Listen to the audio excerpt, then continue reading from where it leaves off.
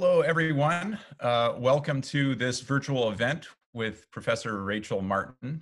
My name is James Bullock. I'm the Dean of the School of Physical Sciences here at UCI, and this is the first of what will probably be several virtual events like this where we invite friends and people in the community to join us virtually to hear about exciting research we're doing in the school and efforts related to COVID-19. We couldn't have a better person to kick off this event than Professor Rachel Martin, who's leading a very interesting study among actually many faculty in the chemistry department and involving colleagues around the world to work on an antiviral for COVID-19. It's been exciting in physical sciences recently to participate or at least sort of witness what's the response among a lot of our faculty. We have physicists who are working on techniques of using UV light to quickly and cheaply sterilize surfaces. We have biochemists working on new ideas for very quick antibody tests. And we have aerosol chemists working on new ideas for masks. Normally what we do, that we're doing this seminar or this virtual event in place of what we have been doing in the past called the Discover the Physical Sciences Breakfast Series. And we have a text to give number that we often invite people to use if they want to support that effort. And it was given on the first slide, and the number is 41444. And if you text PSBLS to that number, you can donate to help support the event. And what we've decided to do is to turn all of those donations over to the scientific effort that Rachel will be talking about today. So if you want to support this effort, please feel free to text to that number, or you can send me an email or drop an email to the school, and we can figure out a way to get those funds to Rachel to help her do what she's doing. One thing she probably will explain later today is that it's not easy to sort of immediately turn on a dime and start a research program, because the funding cycle for places like the NSF can take up to a year. So you put a proposal in, it's reviewed, there's a big cycle back and forth, and then finally the funds arrive. So it's very difficult to turn on a dime and start working on something this urgently. And so any help you can offer would be fantastic. We have diverted some of the dean's funds already to try to help Rachel get going here, but any little bit will help to, say, buy chemicals, et cetera, and she may elaborate on that later. But for now, we're happy you joined. Rachel Martin got her PhD at Yale in 2002. She became an assistant professor at UCI in 2005. Not too long after that, she won an NSF Career Award, which is a big deal, and she's a fellow of the American Association for the Advancement of Science.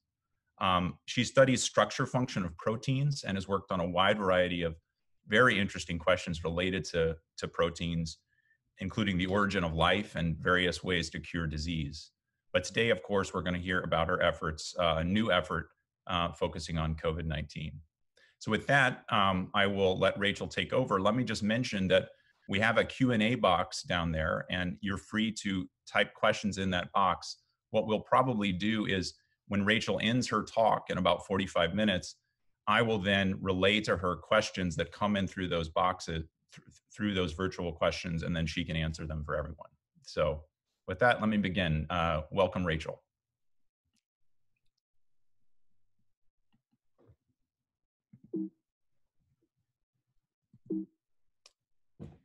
Thank you, James, and thank you everyone for coming. I'm really happy to be able to contribute to solving this problem that we're all facing and to have the opportunity to tell you about some of our work today.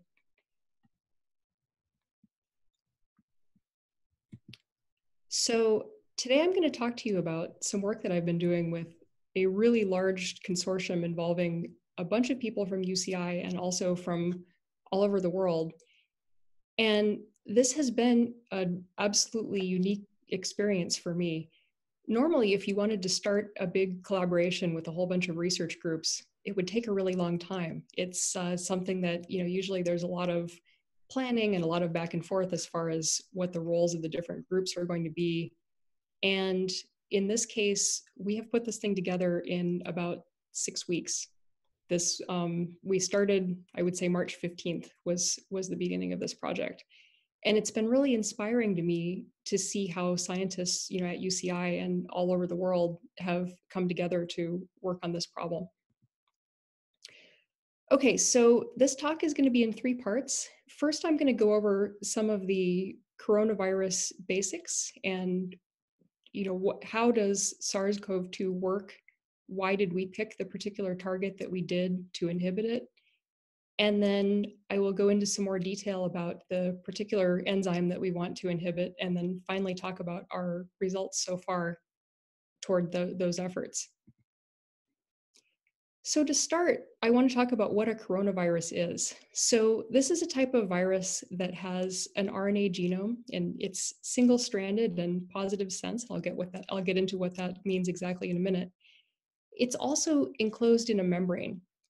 And that's really important in terms of some of the advice that we've been hearing to, wash your hands a lot and disinfect everything, because soap and water disrupts that membrane envelope and makes it impossible for the coronavirus to replicate. And the corona is made up of glycoprotein spikes that protrude from the membrane. And here are some artistic depictions of how that works. We have the membrane with the various proteins projecting out of it, and then the RNA genome in the middle. I want to say a little bit about how this pandemic started, because that's relevant to some of our efforts for inhibitor design and what we want to do to be prepared for similar events in the future. So it first emerged in Wuhan in late 2019, and its origin is from a bat coronavirus that jumped species, and first it infected a pangolin and recombined with a pangolin coronavirus in an animal that was infected with both viruses. And because of that recombination, it developed some modifications that made it easier for this virus to infect humans. And it's very similar to the first SARS virus and also MERS, but it's not a direct descendant of either. It's something that arose independently from an animal source. If we look at the genome organization of this virus, and this is just a schematic to see how it works, we can see that it has very few genes compared to a living creature. Even a prokaryote has many, many more genes than this. And they're organized into one large open reading frame at the beginning, and then there are several smaller ones. And the part that we're going to focus on today is NSP5, non-structural protein 5, and that is the main protease, or MPRO for short. And here's where it resides in the genome. And I want to tell you about the role that this protease plays in viral replication. So in order to understand that, first we have to talk about how proteins get produced in a healthy cell. So the way that works is we have the genes for producing protein encoded in the DNA, which is in the nucleus. And then DNA gets transcribed to messenger RNA, which is it's like the instructions for making a protein. And then those messages come out of the nucleus and they go to the ribosome. The ribosome is like a little 3D printer for making functional proteins. So it makes enzymes, it makes all of the structural proteins that our cells need. And there are some particular features of the eukaryotic mRNA that enable the ribosome to recognize it and understand that that RNA is supposed to be translated to make a protein. So it has a 5' cap. We've drawn this as a little knob that's like a handle for the ribosome to grab onto. It tells it start here and start making this protein. And so when that happens in a eukaryotic cell, this is going on in the cytoplasm. Our little 3D printer is going along, cranking out the protein. And they're usually made one at a time, not always, but usually. And that's how it works in the ordinary case. Now what happens when the cell is infected with a coronavirus? So the virus here is entering the cell, and it enters by interacting with the ACE2 receptor and undergoing membrane fusion. And then once that virus gets into the cell, it releases its genome, which looks to your cell just like a mammalian mRNA. It mimics some of these cues that the ribosome uses to tell it to grab onto that thing and use it to make protein. There are some important differences though. So one thing is the virus doesn't have very many genes. Remember, I showed you that picture where it has very few genes. It only makes about 29 proteins. The rest of what it does, it depends on the host cell to do for it. And so, since a virus doesn't have very many resources, it can't afford a bespoke mRNA for every protein. Instead, what it has is a long polyprotein chain. So the ribosome translates all of those proteins all at once, and then they have to get cut up to make the functional protein. And the enzyme that does the cutting up is this viral main protease. And that's going to be our target, because if we can stop that from cutting up the polyprotein, then the virus won't be able to replicate. Instead, it'll just be left with this long chain of viral polyprotein that doesn't do anything, and eventually the cleanup machinery of our own cells will take care of it and degrade it. So that's our objective for how we're actually going to inhibit viral replication. And I want to point out that this strategy is something that has been used very successfully for HIV. Protease inhibitors are the class of drugs that have really played a big role in making HIV into a manageable chronic disease rather than an inevitably fatal one. The details are very different because they're very different types of viruses, and their proteases are different enzyme classes. But we can learn from the same general strategy that was used. So that's what we're going to do. Okay, so in order to talk about the main protease and how we're going to inhibit it and how all of these things work, I need to tell you a little bit about protein structures. So here's what a protein structure looks like. This is based on experimental data. If we solve a structure using NMR spectroscopy or cryo-EM or crystallography, we get three-dimensional coordinates for every single atom in the protein. And as you can see, it's really complicated. And it's hard to look at a structure like this that's representing every atom and be able to see the patterns and understand what that structure is doing. And so we have some shorthand notation that we use to get, to simplify things a little bit. So you notice there are some patterns in how the protein chain curves around here in a helix. And then over here, there are some long extended regions. And we draw those as ribbons representing the hydrogen bonding pattern. So we have alpha helices over here, we have some beta sheets over there. And then a lot of times, if we're just looking at the overall structure, having all the amino acid side chains drawn in makes the picture confusing, and so we leave them out. So I'm going to show a lot of ribbon structures that look like this. And I just want you to remember that there's a lot of experimental data behind that. We actually do know where, for the most part, where all the atoms are in space, but we're leaving them out for clarity. And I also want to say that a lot of the beautiful protein renderings that you're going to see were done by the students in my group. Vesta and Fatime worked really hard on some of these pictures. So fortunately, there are some structures available of MPRO that we can use to get started. There are several of them out by now, actually. This is one of the first that I was aware of. And we're using their structure as a starting point for some of our experiments. So here it's drawn as, the ribbon structure. I'm also showing the space filling model of the surface. So you can get an idea of how this thing takes up space. So all of the amino acid side chains are here, taking up this space in the surface. And what we're looking at in the middle is the actual enzyme active site. So it has an active cysteine and histidine residue that do the actual chemistry, and I'll show how that works in a minute. And then all of these other residues around that are drawn in different colors are amino acids that are not directly involved in the chemistry of the active site, but they're adjacent to it, and they're relevant to how the protein binds its substrate. And that's going to be really important. One of the reasons that MPRO is an attractive target for us is that it's very specific about what substrates it cuts up. And there are not any human proteases that cleave the substrate in exactly the same way. And that's really important because it means that if we make a drug that can inhibit this protein, it's less likely to have bad side effects because it's not also inhibiting a human protein that we need to function. Okay, so if we look at these active site residues, we have the mechanism here. This is for the aficionados in chemistry, but I'll just briefly say what it does. So this cysteine residue is actually going to attack the backbone of the substrate protein, and then it's stabilized, the intermediate is stabilized by this protonated histidine, and then we have some proton transfers.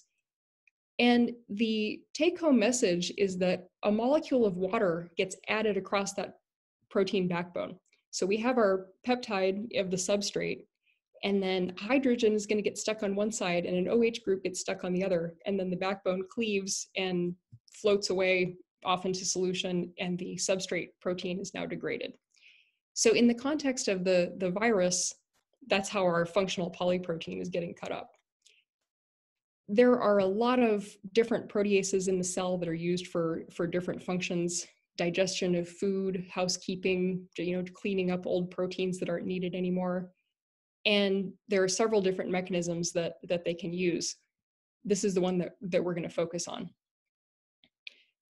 So I mentioned protein specificity a little bit, and that's something that's really important to this project. There are a lot of variations in how specific different proteases are. So I'm showing here an example of papain. This is a protein that's it's found in papayas.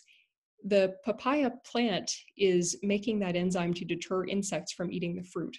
Because if you're a papaya plant, what you really want is for a large mammal to eat the fruit and carry that large seed somewhere else where it can be planted. And having insects destroy the fruit will make the seed just drop on the ground and not get dispersed. So it's making cysteine proteases in order to deter those insects. And if you've ever eaten a papaya or a kiwi fruit or some of these other kinds of fruit and you feel kind of a piquant sensation in your mouth, that's actually the proteases working on the tissue. So a protease like this that's being used as a general defensive function is very, very general. So we can think about this in terms of our analogy of a pair of scissors. So this is just, a nice pair of big, sharp scissors that can cut up any kind of protein. And again, here's our active site residue. Here's the active cysteine and active histidine. And we can see that this active site cleft where the substrate goes is pretty big and it's wide open. There's not a lot to block any kind of protein from getting in here. So papain is a really general cysteine protease that can cut up just about any protein that gets thrown in there. Now let's look at some examples. And again, these are from plants. They're ones that my group and my collaborators have worked on before. If we look at some other examples that are more specific, we can see exactly how that works. So again, here's our protein structure, and here's that active site cleft. But now, instead of having that cleft wide open so that any old substrate can go in there, we actually have some key structural elements that are partially blocking it. And here, the blue and the green are different cysteine proteases from a plant. The gray one is cathepsin H. That's actually a human protease. And you can see that this active site is partially blocked. If we look at it this way, it looks like nothing could go in there at all. But if we turn it around, and this picture is the same as this one, just rotate it around, then we can see that, okay, the active site cleft is partially open, but we get some specificity from what's blocking it. And if we go back to our analogy for scissors, we can think about scissors for different kinds of things. So we can have embroidery scissors or medical scissors or hair cutting scissors, and they all have different purposes. And so, some of these things are just a lot more specific than others. And as I mentioned, MPRO, like most viral proteases, is actually very specific. And so that makes it a really good target to inhibit. Because what we wouldn't want is for our protease inhibitor to be completely general and mess up, cathepsin H, which is something that it's a housekeeping protein that our cells need to remove protein aggregates and stay healthy. Let's take a look at one of the first inhibitors for MPRO that was developed. And this was not done at UCI. This is some work that came out of this group. I want to show you some key features of this type of inhibitor. So here we're looking at the the Mpro structure again. And one thing I didn't say before is that this protease is actually most active as a dimer. I've been showing you the monomer, so just one copy of the protein. But when it's actually doing its job, it goes in pairs. So we have this dimer here. The black one is in front, and then the one that's gray is rendered in the back. So it looks like this. Two of these proteins are linked together, and that's its active state. And so we have the structure of the protein bound to one of the first inhibitors that was developed. And I want to show you some features of this thing that make it a good inhibitor.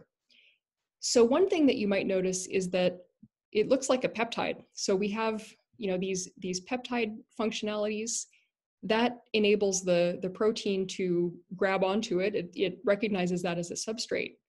But then if you look over here, it has an oxygen in place of a nitrogen in the backbone here. So the protein can't cleave that bond. So the substrate is going to bind, but then the chemistry can't happen. And then furthermore, we have this double bond here, which is an electron pore group that can react with that active cysteine and block it up. So this inhibitor behaves like a peptide. So the protein will bind it as though it's the substrate, but then it can't cleave it. And then it has a group that actually locks onto the active site residue and permanently inactivates it. So that's a really good strategy. That's similar to some of the things that we're going to be working on.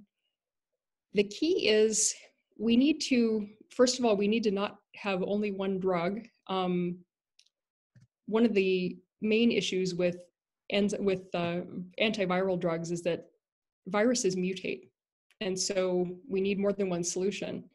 And also, this thing is a really promising start, but I think we can develop some better drugs that might be more useful. And it's going to take groups all over the world to do this. So I want to tell you a little bit about some of the tools that we use in order to develop our inhibitors. So one important tool is molecular dynamics simulations. So instead of just going into the lab and doing a bunch of experiments right away, we think it's really important to simulate these proteins and understand how they work and design our inhibitors very carefully before actually going into the lab. At this point, we can only have a really limited number of people in the lab, and reagents are expensive, and we want to make sure that we're working on the very best molecules that we have. And so in order to do that, we need these simulations to tell us about what's going to work well, how does the protein behave. And so we have various groups working on molecular dynamics simulations. Carter Butts did these. Doug Tobias's group is also working on MD simulations. And so here you see the protein moving around within its shell of water. And it may not be obvious, but one of the things that makes these MD simulations hard to run or take a lot of computer time is that you have to simulate this huge water box. So it kind of looks like water in a glass, but every single water molecule is actually specified and it's being simulated in this picture. And so that helps give us an idea of how the protein is working, how it interacts with its substrate and its environment. So I'm going to show you some simulations from the Tobias lab. Rachel? Yes. I'm going to interject with a question just because I think it will help with the flow and help people follow along with what you're doing, if you don't mind. Sure. So we have a question which is sort of specific, but I think it might be helpful. The question is Impro active as a monomer? And then if not, can you inhibit the activity by disrupting dimerization? That is a really great idea, and it's actually something that we're working on. So it is minimally active as a monomer, but it doesn't work very well. It really does its job best as a dimer. And it is a really good point. So today I'm mostly going to talk to you about inhibitors that block the active site, but we are also working on inhibitors that interrupt dimerization. So Mega and Helkar in my group is working on trying to find places that where the protein absolutely can't tolerate having something bind and still form a dimer. That's a great question. Okay, so as we go forward, I'm going to kind of switch back and forth between the monomer and the dimer structure. So that's just to keep you oriented about how that goes together. Here it's, we have these different parts of the protein color coded, and the active site residues are drawn in so that you can see where they are. Okay, so for some of these MD simulations, well, all of them really, we're starting with that crystal structure from Jean et al. So if we start with that crystal structure and then simulate the protein and see how it moves around, that can give us a lot of information about the conformations that MPRO can adopt. One thing that we have to be really careful about when we're designing inhibitors is that we don't want to design our inhibitor to bind to only one conformation. So if you get something that's in a crystal structure, they're beautiful and they tell you a lot about the molecular details of the protein, but it's a snapshot. The protein is frozen in that crystal.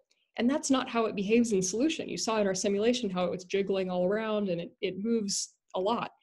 And that's definitely relevant to enzyme function, that we have to worry about different conformations.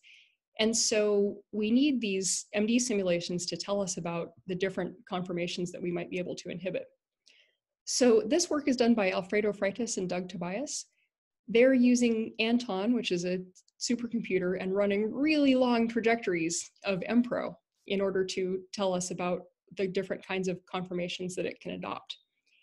And so here what we're looking at, these plots are just telling us about the distance between those two active site residues. And that's a really good proxy for what's going on with the protein if we just want to take a simple measure, because if the active site residues aren't close enough to each other, they're not going to be able to do the chemistry. And so we need to see sort of what kinds of conformations this thing can adopt, and can we maybe shove something in there. So you can think of it as like it's like a Pac-Man, it has a mouth, and if we can shove something in the mouth when it's wide open, then it's not going to be able to cleave proteins and do its job. So if we look at these trajectories, this one is for the monomer. And so we can see that goes along and it kind of opens right up and flops around. So in this case, the mouth is just staying open. That gives us some information about why it's not very active as a monomer, right? Because it stays in this conformation where it's just open and it's not able to do very much. Whereas if we look at the structures for the dimer, one thing that we notice is that the two molecules in the dimer, here they're called A and B, they actually behave pretty differently. So we think that only one is actually active at a time. So if we look at dimer A in red, that's mostly just staying closed. And we think it's just holding the structure together. Whereas, dimer B is the one that's closed. Dimer A in black undergoes these periods where it's open. And it's important to have these long trajectories because it takes a while to actually be able to see this, and so that's where the supercomputer time comes in. And also, it seems to be really important that we have to be able to switch back and forth between the different conformations. Another thing I want to point out is the difference between how this protein behaves at room temperature versus at body temperature. So at room temperature, we occasionally see these other states being explored, but not very much. It looks like the enzyme isn't very active here. But if we heat it up to body temperature, then we can see that these other states are coming up quite a bit more. So now let's look at what these things actually look like. So here I'm just showing you a distance, and that tells you something, but it doesn't give us a very good idea of what the conformations are like. If we actually take a snapshot from each of those places in the MD simulation, here are some of the conformations that we see from different points in this trajectory. So if we look at that distance, we can see that there are fluctuations. There are kind of three main states. We have closed and semi-open and open. But again, the details of what they actually look like are pretty different. And so now, thanks to this long simulation that Doug and Alfredo have done, we have a really good idea of what's the conformational space that's available to MPRO. And we can design our inhibitors against that whole range of conformations that the enzyme adopts, rather than just the crystal structure. Another question? Very quickly, I just wanted to actually make a comment just so everyone understands the context a little bit. the the effort that Rachel's describing is this really kind of amazing collaboration among many chemists in the chemistry department, and this is not a usual thing, and so people have rallied together. I just wanted to mention, Doug Tobias is the chair of the chemistry department, and he is chipping in his expertise as a simulator to help Rachel with this effort. So if you're not familiar with the names, a lot of the names she's mentioning are sort of active and sort of PIs within the chemistry department that have their own programs, and many of them are all sort of chipping in to work on this effort. So I thought I would just provide that context a little bit in case people weren't familiar with the names. Thank you.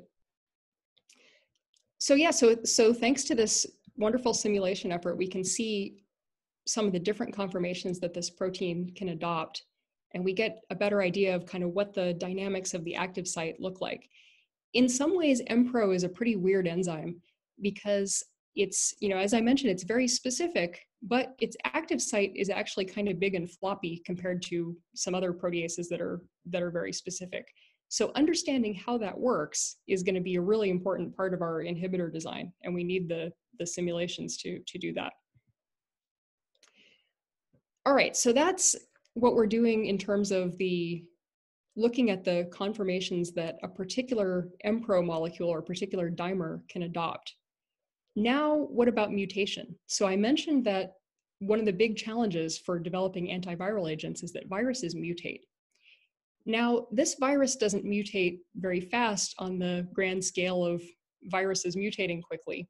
It has some proofreading functionality in its genome, so it's able to keep more integrity in the information. But still, we're tracking every mutation in the genome as they come in. They're being measured from patients that are tested around the world, and we're tracking this every day. And every day we see about 2 different mutations in MPRO. So mutation is something that we have to worry about. And Carter Butts and I have had a long-standing project involving using these kinds of simulation techniques to make use of the ever bigger data that comes from genome sequences. And in the original context of this project, we weren't thinking about drug design. We weren't thinking about mutations necessarily. We were interested in looking at enzymes from natural sources that could be used for technological or chemical biology tools. And we're interested in doing a lot of the pre-work in simulation before we actually make these enzymes and test them. So just for some context, if we forget about mutation for a second and think about the different enzymes that have been discovered, the base count in the NCBI database, that's where all genomes get deposited, that doubles every 18 months. And this is really amazing to me as kind of a child of the biorevolution. When I was in grad school, the entire world was working on the Human Genome Project. This was a big effort that everybody was spending all their time on. And because of the success of that project, now we have really quick sequencing, and you can sequence genomes very, very rapidly and dump all of these sequences into databases and provide that information. But the problem is we have all these amazing enzymes that have been discovered in principle, but it's actually just a sequence in a database. We don't know what they do.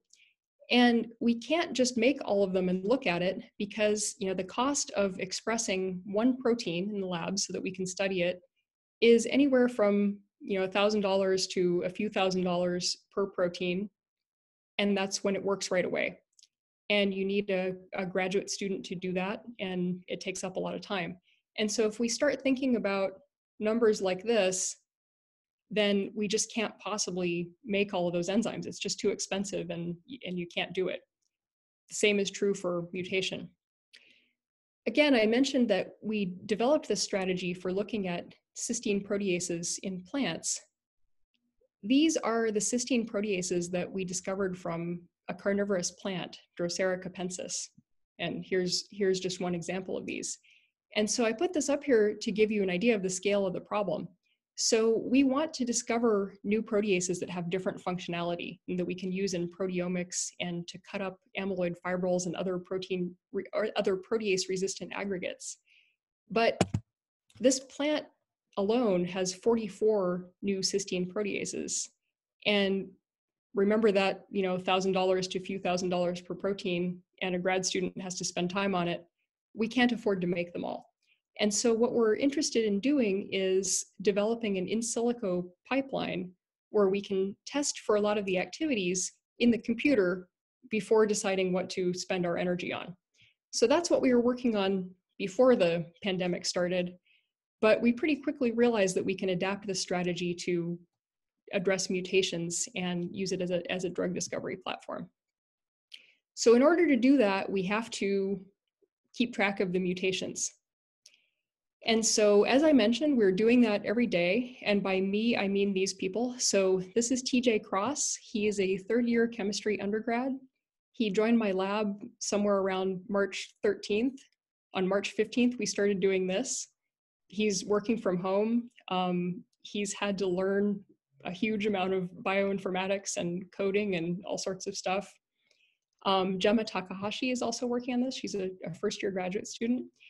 And what TJ and Gemma are doing is they're pulling every mutation in MPRO from the worldwide database of patients that have been tested every day. And then those sequences go right into our modeling pipeline so that we can simulate them and try to understand how the mutations affect functionality. So this is a tree that shows the relationship in terms of the genomes, and then the actual MPRO mutations are pulled out here. And here's our pangolin and bat sequences just for reference. And then we have there are some more mutations down here that where the labels didn't fit in the picture. So it's kind of interesting. We can look at the data in terms of the geographical region. We can look at the different kinds of mutations that there are.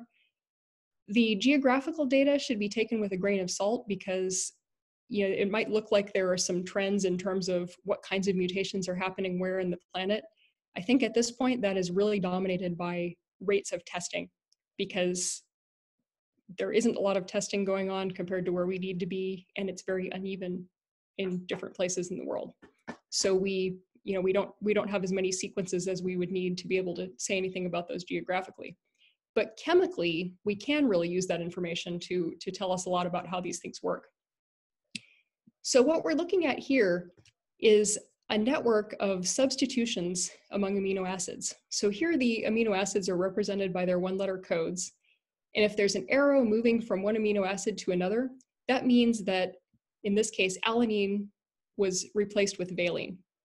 And the thickness of the arrows tells you about how many times it happened. So we know that alanine gets replaced with valine a lot, and it hardly ever goes back the other way. And if we look at some of these big hydrophobic amino acids, here's leucine, that's another big hydrophobic amino acid, that only has incoming ties, except sometimes it gets replaced with phenylalanine. And if we look at this trend overall, we see that there is motion in general toward larger and more hydrophobic amino acids being selected for. What does that mean? We're not entirely sure yet, but it is very clear from the data. And so this, I want to point out that the tree that I showed you before was from the April 14th data set. This is from the April 29th data set, which has 77 unique mutations. Here on the structure, I'm showing where are the residues that were mutated. And you can see that they're all over the protein. We have mutations in all kinds of different places on the protein structure. I should mention that here I'm showing the dimer. The black one doesn't have any of the mutations drawn in, it's just for reference. You can see where the active site is. And then the gray one does show where the mutations are. The active site residues are never mutated, which makes sense because this isn't a random sample. We're looking at clinically relevant variants. So the only MPRO sequences that we're going to see are the ones that were functional enough for the virus to infect somebody and show up in that testing. So we don't have any mutations in the active site, but to return to somebody's question earlier, we also don't have any mutations in the dimerization interface. And so that gives us some really important clues about exactly where do we need some inhibitors to bind in order to block dimerization. So this is one way that we can also make networks of the proteins themselves. And we do that using some methodology developed by Valerie Daggett and her group at the University of Washington. And so in this case, instead of having the nodes be amino acids, the nodes are chemical groups that are subsets of the amino acids. So here we have a group that's polar, we have some hydrophobic components, we have something that's positively charged. And I'm going to show you some networks where we look at how those different chemical groups relate to each other in space. So these are active site networks where we take the nodes are those different chemical groups in the active site residues as well as the residues immediately around them. So this is it's kind of a measure of that binding box where the substrate is going to interact with the protein. And the ties between them represent those groups being close enough in space to touch in our MD simulations that we're running every single day of all of those mutations. And so we can use that kind of network to generate a constraint score that tells us about the flexibility of the active site. And here I'm showing you the most flexible active site and the least flexible active site in our data set. And then here's what those conformations actually look like. So there's a lot of data here. The take-home message is we can use these kind of representations to learn a lot about how flexible the active site is and what kinds of conformations that we're able to sample. So just like I talked about with the MD simulations of the wild type protein, we can use this data to tell us about the conformational space of the whole mutational landscape of the protein, which is what we really need to design inhibitors against. And of course, more mutations are going to come along as time goes by, and we have to try to keep up with it, but that's how it works. So the next step here, at least in the simulation part, is to dock inhibitors against all of these conformations. And so here's what that looks like for a set of inhibitors. The blue, this is an MPRO monomer. The blue region shows the binding box. That's where our inhibitors and substrates can bind. And then we have a whole bunch of small molecules that are possible drug candidates bound. Now, this picture is just to give you an idea of what that looks like. Of course, we wouldn't use all of them at once. We might use a few of them at once, but not this many. But that shows you the whole wide range of places that potential inhibitors can bind in the box.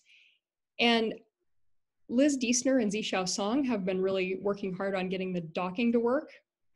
And a whole bunch of undergraduates in my group who are working from home, Ashley, Elliott, Allison, Sophia, Poniz, and Quinn, they're all working from home, and they are getting these inhibitors into a format where we can use them in the simulations.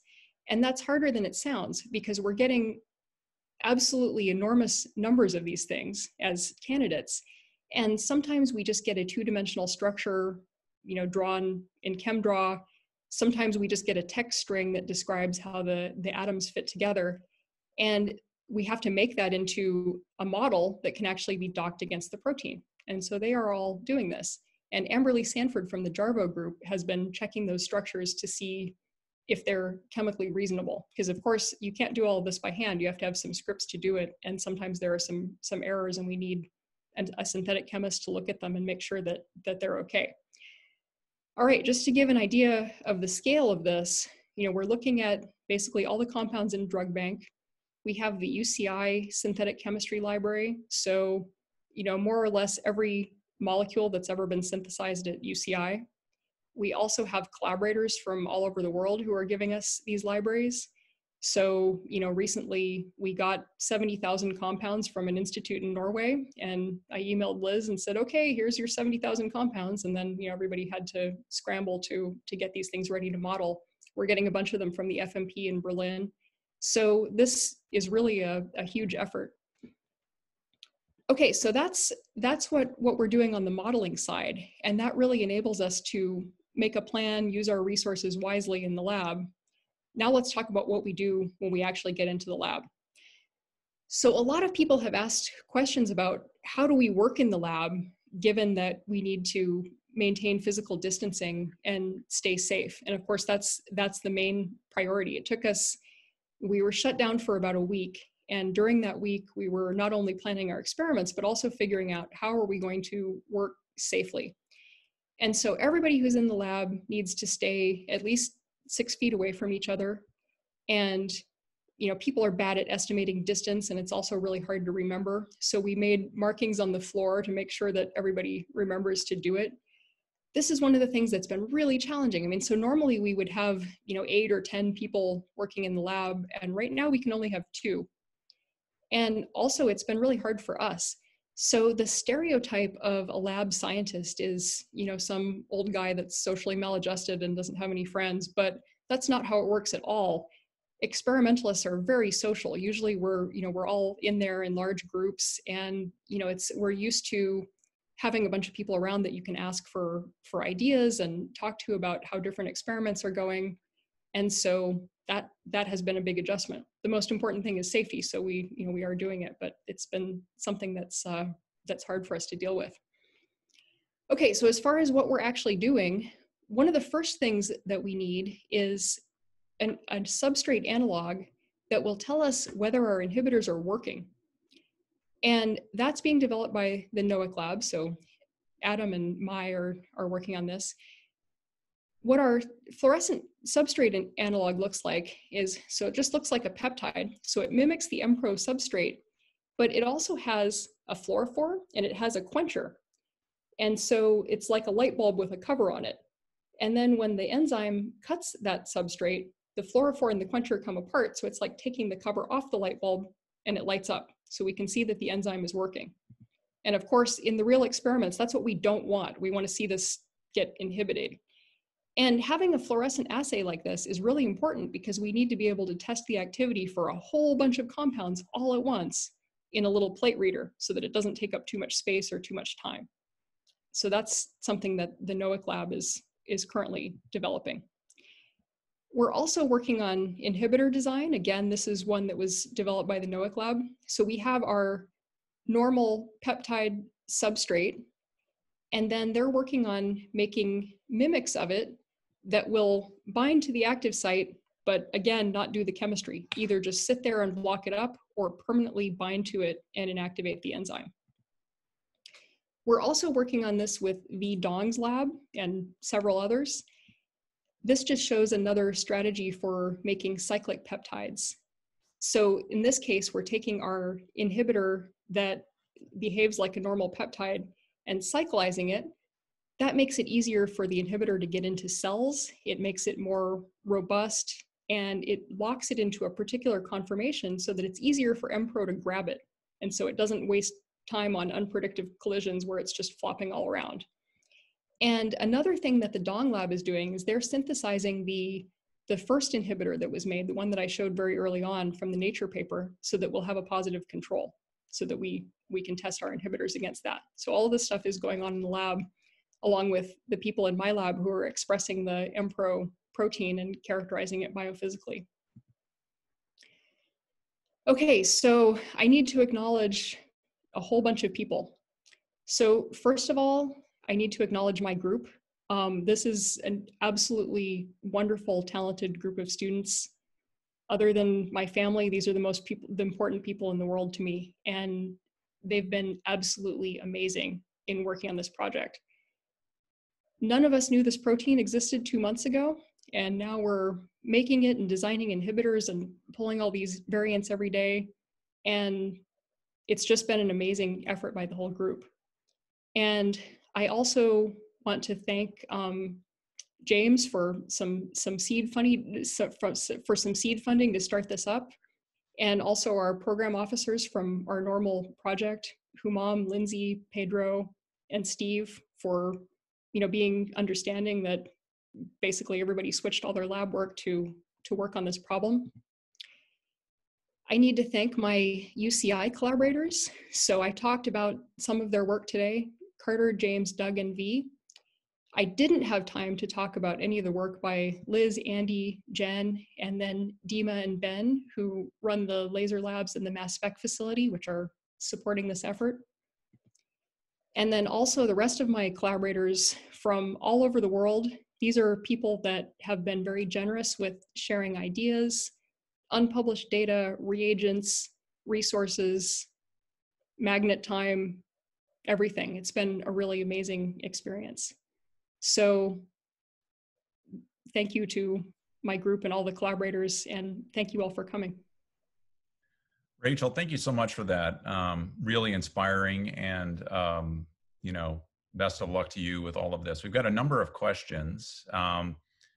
With this slide up, I'll just remind everyone there's a text to give number if you want to support this research. Let me tell you that it would be very useful. As I was saying, you know, she's buying chemicals. A huge group of students who are trying to figure out how to support their efforts through this. So any little bit will help. And as I've said, we're directing all donations directly to this research effort, and which is something we've never done before with this series. Let me ask one question before I get into some from the attendees. Can you describe this effort sort of in advantages you think you might have because you're on a campus like UCI and you have chemists and you're talking to biologists and you're close to the medical center? Do you think that describe that in the context of sort of the global effort and how valuable it is to have those kind of colleagues nearby? Oh yeah, that's been absolutely great because it's just essential to being able to get any of this done. So, Doug and Carter and I have had this long-standing collaboration where we have the interplay between the modeling and the experiments. But in terms of actually making those inhibitors, I'm an expert on proteins, and we make proteins and characterize them all the time. But all of those small molecule inhibitors, I would have no idea how to make if we had to do it in my lab. And I don't have to worry about it at all because there are all these wonderful chemists who are in the same building who are able to make different kinds of inhibitors. And I didn't have a chance to talk about all of their work, but one of the great strengths of this project, I think, is that the synthetic chemists all have different strengths and different molecules that they're able to build. And we can try them all because we have so many people working on it. So that's been absolutely wonderful. And it's been great to have the support of the school and the facilities that we need to be able to get the stuff working and do it very fast. Do you see these inhibitors as being delivered? Is this going to be orally or nasally? How is this going to work ultimately in the end? Do you have a sense of that? That is absolutely not my problem. So our plan here is, we're going to develop these inhibitors on up to the level of working in the laboratory assays, and also the NOAC lab and the pressure lab can do these kinds of assays in cell culture. But then after that, we're going to need additional collaborators from the medical school. And, we haven't really explored that yet just because we're at such an early stage, but I do have some people that I can talk to when we get to that point. So yeah, it's an interesting question. That is beyond my expertise, and we're going to have to depend on collaborators at the med school to help us with that when we get there. Great. There are a couple of questions along those lines, and I'll just sort of, say it again that the plan at this point is Rachel knows a lot of people in the on medical campus and this at UCI, and also at Applied Innovation, where we might have, eventually partner with biotech companies to produce stuff en masse. So that's down the road. But the nice thing is we have a lot of friends. The campus is very big. And it is really important, and I know that drug delivery is often one of the most important things. It's just that's going to have to be passed on down the line. That's also another reason why we're exploring so many different avenues, because if one of our drugs turns out to not work for reasons of delivery issues, hopefully one of the other ones will. Another question is, are there national supercomputer resources being used in this research? So not yet. So I believe that the theory group has put in a proposal to do that. They are using Anton, which is great. We're using a bunch of resources at UCI. We have some possible connections to Intel, but yeah, at this point, the national resources have not been involved in this effort. Doug Tobias told me very recently that they just got a bunch of time that I think he intends to use for your project. So great. So maybe that's somewhat new. I think he told me yesterday. Then that's new. I didn't know about that. That's wonderful. So let's see. So here's a question that I think we talked about before. So I'll ask this one. If the conformation of IMPRO changes with temperature, as you've you've shown, do you have a sense of what it would look like when the body has a fever? Do you think that that will matter as well? So we haven't actually done that. I mean, so those Anton simulations are, they're really, really long for a protein. So to do it at a different temperature is an undertaking. I can tell you in general terms what would probably happen. As you warm up a protein, usually it moves a lot more. And so if the body has a fever, the temperature is raised up, then the protein is going to be more dynamic and it will explore more different conformations. So that would be definitely something that would be interesting to look at as we move forward. Great. I'll just mention a couple of people have asked, are we going to post this somewhere else and then people be able to watch it later? The answer is yes. So we're going to distribute this, and we'll try to even make the slides available separately so everyone can take a look at it. Let's see. Let's see another more specific question. So in these MD simulations, is this pure water, and how does the ionic content of the water, how will that change things? So that I would have to send to my MD collaborators. It's so they try to mimic the intracellular concentration as well as we can. So the pH and the ionic strength is well, the pH is meant to mimic the concentration in the cells. At this point, it doesn't have a lot of it just has charge balance. It doesn't have a lot of specific ions in there, and that is another level of detail that could be explored. I suspect that ultimately you're using the simulations to sort of guide what you're going to do, and then ultimately you'll be doing the real experiments to sort of see what happens. So just for clarity, I assume that that's ultimately going to be the test as opposed to simulations, which are sort of guiding your Oh yeah, exactly. Yeah. And remember we started working on this on March 15th. So, we actually have a lot of results already. We do have some things in the lab, but we need those simulations to make sure that we do smart experiments. We don't want to just try every random thing in the world because we'll waste our time and resources. Some people have tried that random screening approach, and I'm not saying that it's a waste of time. It's worth trying, but we don't need to do it too, given that other people have already done that. We want to take a more targeted approach. And so the things that we have done in the lab so far have focused on developing tools that we know we're definitely going to need. So for instance, making that fluorescent assay, making the positive control, and just making a lot of the protein and characterizing it.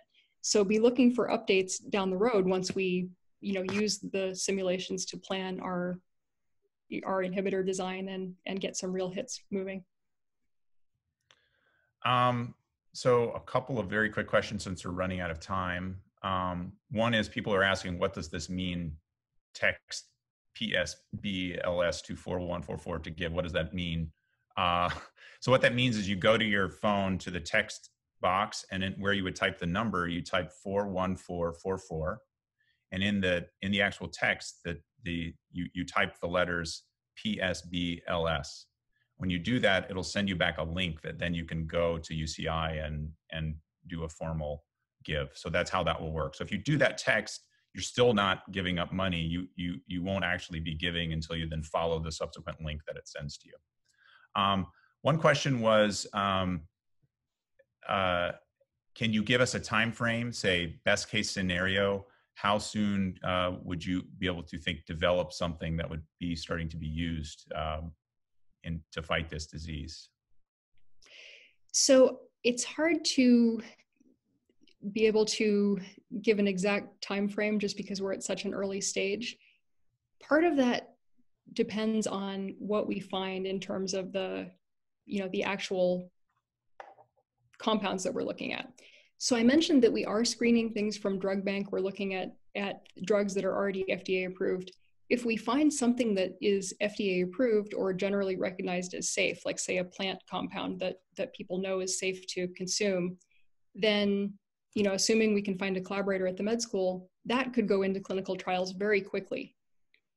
If we have to use one of the things that we're designing from scratch, that's a longer term effort. But the hope here is that we can get some of that done, especially if we can find an existing drug to use, much faster than the development of a vaccine, which we know is going to take about 18 months. Of course, the vaccine is what we really need to get out of this. And a lot of really smart people are working on that. The point of antiviral drugs is just to reduce the intensity of the symptoms. So people would still get sick, but hopefully in a much more mild form, and it would be able to keep people out of the hospital and let them recover on their own. Thanks. We have a fairly general question, but it might be worth answering. And so there's a lot of discussion right now about COVID-19 vaccines that are being evaluated in trials. Um, Describe what you're doing here and how it's different than a vaccine. This is a treatment, right? So maybe describe that just big picture a little bit. Yeah, so a vaccine is, it's either an inactivated version of the virus or it's a little part of the virus that primes your immune system to say, hey, this is something bad, we need to mobilize to fight it. And that's what we really need to make sure to get everybody protected from the disease. What we're doing here is more of a stopgap measure. So an antiviral drug, how that works is, so the person has already been infected with the virus, and we're not able to prevent it with these agents. But if you give the drug to somebody soon after infection, they can slow down the viral replication and make it so that the symptoms are milder. Hopefully they don't have to go to the hospital. Hopefully they're not in as much danger. And so that's the difference. The trade-off is a vaccine would be better, but we think we can do this faster. And then of course, there are always people who are immunocompromised and can't be vaccinated for various reasons. And it's very useful to have the antiviral agents in the toolbox for those people. We've heard a lot about remdesivir in the news recently and success. How does this approach differ from that? Okay, so remdesivir takes a completely different approach in terms of the molecular biology. So that inhibits the RNA polymerase that copies the genetic code of the virus. And I have a couple things to say about that. One is that that study with remdesivir is promising, and there are some improved outcomes, but it really isn't perfect. So, for instance, it didn't have a significant effect on the mortality rate. So we're not out of the woods yet. That it's promising. It's great that people are working on these things, but we need more than one drug, and we need to explore different strategies. Also, as I mentioned with mutation, we want to ideally be able to hit the virus with a cocktail of things that work on different mechanisms. So you could imagine giving the patient remdesivir and a protease inhibitor, and that would work better than either alone, because now it's more difficult for the virus to develop mutation to develop resistance to two drugs at once. Great. So, we are unfortunately out of time, and we have a tremendous number of questions here that we haven't gotten to, but we might try to capture those and answer them in text somehow on a website when we post this.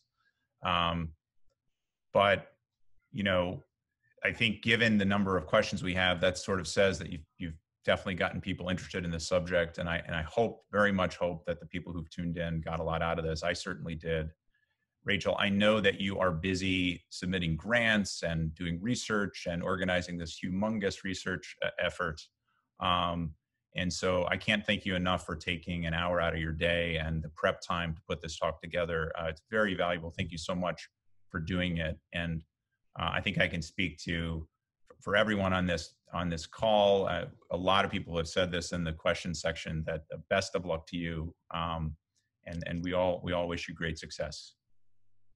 Thank you, James, and thank you everyone for coming. Okay. I think everyone who's on will get an email that we can link we're going to post the talk again. We'll put the slides up, and we'll try to provide as much information as possible that way. So thank you very much, everyone. Thanks, Rachel. Bye-bye.